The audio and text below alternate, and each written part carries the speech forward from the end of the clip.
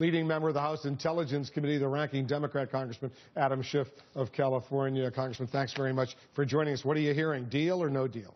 I'm hearing the same thing you are. I was at the Intelligence Committee today, but really no update. And the question is there going to be enough meat on the bones to justify going until June 30th and enough to hold off the Congress from enacting new sanctions? So I think all of us are waiting with bated breath to see what materializes in the next 24 hours. Are you open-minded about all of this? I am. I've tried to keep my powder dry and wait till we see the whole agreement. There are a lot of moving pieces, and a lot of them are interrelated in the sense that it's not just the number of centrifuges, but the generation of centrifuges. It also involves whether they move uranium out of the country or keep it in, whether inspections are limited to only the known sites or can go elsewhere in the country, how long the agreement is. There are a lot of key variables that we'll have to measure together. Well, what happens if they don't announce any of those specific technical arrangements and they say, you know what, the real deadline is the end of June? That's when all these technical details will be worked out. There's a framework agreement to continue the discussions. Is that going to hold off members of Congress like you and others, Democrats and Republicans, from imposing fresh new sanctions against Iran? I don't think so. The administration is going to have to produce something very tangible. This is where we have found common ground. This is where we have the outlines of an agreement, and now all we really need to do is work out the technical details. Today, it doesn't sound like they're there, but this may be the final last-minute posturing, as Jim mentioned, before they get to a deal, or it may all fall apart. Would you vote for those sanctions? If we don't have a deal and we don't even have the outline of a deal, I think a sanctions bill is inevitable, and I would probably support that. The question is, what kind of a bill would that be?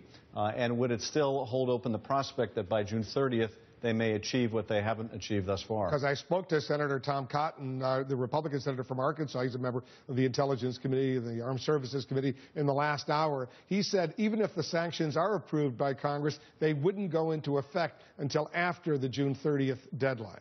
Well, you know, we could work with the president on even a sanctions bill that reinforces America's position in the negotiation. Ideally, that's what we should be doing instead of working across purposes. I don't know if that will happen, but we'll see what the administration comes up with when the next 24 hours have come and gone. And then we'll have to go from there. Senator Cotton says he would just walk away from these negotiations right now and tell the Iranians, you know what, we're going back to the sanctions, and put the pressure on them that way, because they think the U.S. wants a deal more than the Iranians want a deal. Well, you know, that's an attractive idea, except when you realize that that leads us right back to where we were before the interim agreement, which is Iran spins up its centrifuges again. It goes beyond 20% enriched uranium. It gets closer and closer to either Israel's red line or our own. That's not a very great scenario either. And I'm not sure there's much of a plausible case to be made that increased sanctions will force Iran back to the table ready to capitulate their entire nuclear program. That's what they want, even tighter sanctions. And they say the U.S. lost a lot of leverage by easing those sanctions over the past 18 months. You know, actually, a lot that's been said about the interim agreement has not proved to be true. In fact, a lot of the people that are making the same argument today against these negotiations were arguing that the interim agreement would be a nightmare, that the interim agreement would cause the sanctions regime to collapse. None of that happened. So some that are making this argument now don't have a very good track record. The White House press secretary, Congressman Josh Earnest, he said a military option, in his words, sitting on the table right now. Stand by. I want to pick that thought up. We'll take a quick break. Much more right after this. Democrat of the House Intelligence Committee, Adam Schiff of California. We're talking about the Iran nuclear talks. Right now there's been an extension. As you know, Congressman Josh Earnest, the White House press secretary, said today basically what Ash Carter, the defense secretary, said yesterday. He said the military option, as far as the U.S. is concerned, is, this is Earnest, sitting on the table right now if these talks don't succeed and the U.S. determines that Iran is going forward with the building of a nuclear bomb. Would you support a preemptive strike by the United States to destroy Iran's nuclear facilities? Well, I don't like the term preemptive, but if Iran was moving forward to develop the bomb and that was the only option we had to stop them, then yes, I would support it. And for that reason, it really has to be on the table. And if this deal falls apart, and if the result is that Iran goes forward and they cross that line, they make the decision to break out and build the bomb, then yes, as a last resort, we would have to use force. You call it a preemptive strike? Well, I guess preemptive in the sense that it stops the ultimate step to get the bomb, but But I think it has to be viewed as a last resort and not a first resort. And I think too often in the past decade, the preemptive use of force has been so far ahead of the last step that it has created enormous problems for us. Well, would you agree that if the U.S. were to use military force, it would in fact destroy Iran's nuclear capability? We have the ability to destroy their nuclear program and set it back for a few years.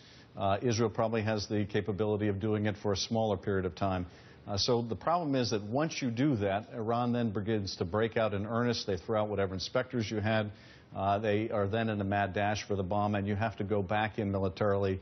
And we're in a full, then, I think, asymmetric war with Iran. And that is not a scenario that we ought to invite as anything other than the last resort. Because a lot of us, and I've been reminded of the optimism that occurred during the Bill Clinton administration when there was a nuclear deal with North Korea. And we all thought the president was making public statements, the Secretary of State, that there's going to be a new Korean peninsula. North Korea is moving in the right direction. They're walking away from any nuclear capability. We all know how that turned out. It turned out very badly, and there are a lot of, unfortunately, bad examples out there that people look to. You have the bad example of North Korea developing the bomb under negotiations. You also have Libya giving up its nuclear program and Gaddafi ending 6 feet under the ground. Other nations watch these things, and it determines how they behave. And unfortunately, we've set many of the wrong examples. But do you really think that under the best of circumstances, this regime in Tehran, the Ayatollah, and all of his mullahs would in fact give up that dream of having a nuclear bomb? I don't think the Ayatollah has made the decision we're going to build the bomb. I don't think they've crossed that threshold. I think they have made the decision, the mullahs, that they want to get close, that they want to have a short breakout time. So if down the road they decide it's in their interest that they can break out and quickly develop a bomb. The question is, how close are they going to get? And can we live with that? Or do we need to act, as you say, preemptively? And I think none of us can tell how close those mullahs are willing to get to the bomb. Let's talk about Tikrit for a moment. You visited Tikrit, Saddam Hussein's birthplace, his hometown in Iraq. Today, the Iraqi military has gone in with the aid of these Iranian-backed Shiite militias, U.S. air power, and liberated Tikrit. You saw Arwa Damon's report with all the damage, the destruction there. Is Iraq turning out to be a huge strategic win for Iran? I wouldn't say that yet. I mean, certainly the past several years have been good for Iran in Iraq. It has seen its influence only increase. That's a stark contrast to the days when they were at war with Iraq under Saddam Hussein. But in terms of the last few days and what's gone on in Tikrit, it's been a mixed picture for the Iranian militias and for Tehran. After all, they had to pull back from the fight. They were not succeeding in Tikrit until the American airstrikes were called in.